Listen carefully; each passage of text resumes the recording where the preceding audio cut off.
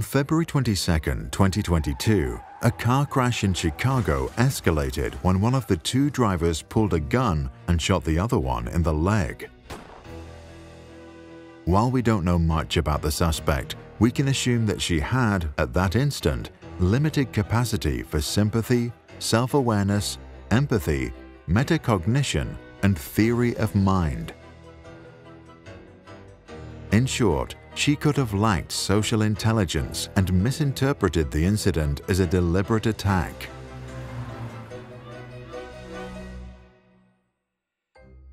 Social intelligence is the capacity to know oneself and to know others, sometimes referred to as tact, common sense, or street smarts.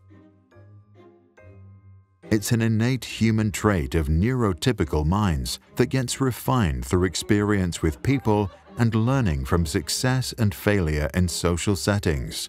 5 distinct cognitive skills are at its core. Sympathy is our tendency to feel with others.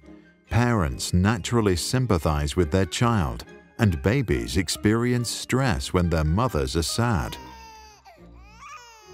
As we grow up, most of us show a lot of sympathy for our family, some for our close circle of friends, and less for strangers. Self-awareness is the ability to understand our feelings. Toddlers that indicate they are hungry display that capacity. If they throw tantrums, it's often because they don't understand their emotions, although some are explicitly told not to express what they feel. As we get older, we gain better self-awareness. Some people remain confused by their feelings because they have learned to suppress them. Empathy is our ability to understand what others are feeling. Some children begin to show empathy as early as kindergarten. Others seem to lack this ability even when they are far older. Through years of social experiences, we can refine our empathy.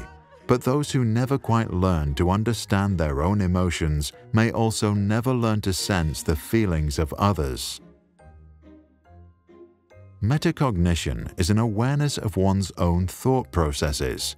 At age 4, most children display the first forms of metacognitive skills when they begin to show what they know and what they don't know.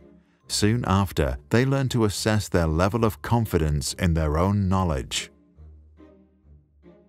As adults, many of us get to know our brain and learn that one of its jobs is to bring order to an inherently chaotic world of fact and fiction. Some, however, get trapped in the stories and lies they tell themselves to be true. They don't see that their minds can get stuck in a web of biases. They remain unaware that they may be wrong about certain assumptions. Theory of mind is our ability to understand what others know and how they think.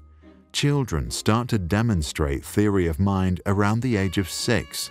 They then realize that others may have different information and as a result draw different conclusions. This often leads to more empathy. As adults, theory of mind allows us to understand another person's perspective and their pattern of thought, which makes it a powerful skill for influencing others. So, sympathy and self-awareness help us to understand our emotions, and metacognition our thoughts. They provide us with knowledge about ourselves. Empathy allows us to appreciate what others feel, and theory of mind what goes on in their heads. They allow us to understand others. Social intelligence is always formed within a particular culture, which means we might be clueless when put into a new social setting. So while all 5 aspects are universally present, they need to be refined for each particular society. Animals, by the way, show sympathy and empathy. Chimps even show a rudimentary ability for theory of mind. Humans, however, are the most socially intelligent of all species. What do you think?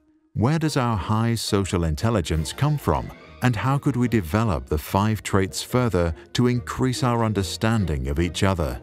Share your thoughts in the comments below.